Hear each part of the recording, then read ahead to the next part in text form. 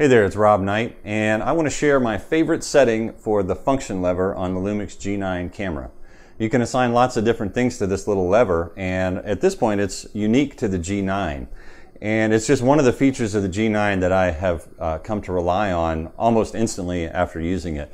The LCD screen on the top of the camera and this little function lever especially.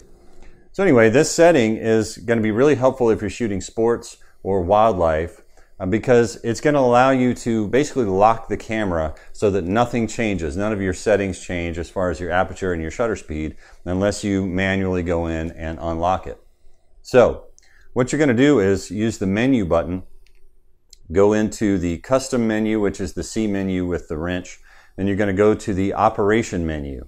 Now in the operation menu on page 3 of 6, you're going to find the Fn lever setting, and you're going to go there and select front rear control dial lock.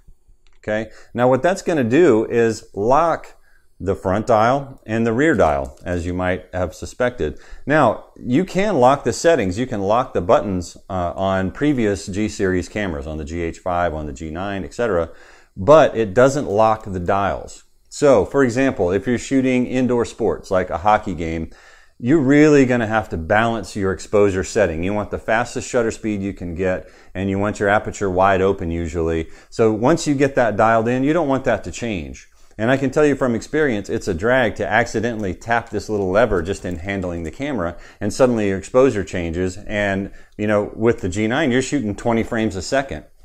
And now you've changed your exposure for 20 or 40 or 60 pictures before you even realize what's going on. So it's really important to be able to lock that dial.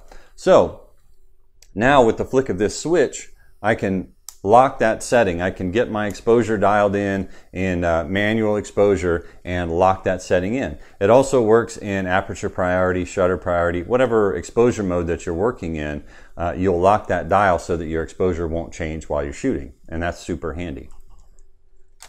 Now there is a little workaround that I figured out when I'm using the Leica branded lenses that have the manual aperture ring on the lens barrel. If you use the front function lever to lock the dials, it does not lock this aperture ring. You can turn the aperture ring and change the exposure even if the dials are locked. So it's pretty simple to work around it. You just put the aperture ring on the A setting. Now you can change the aperture with the front or rear dial on the camera.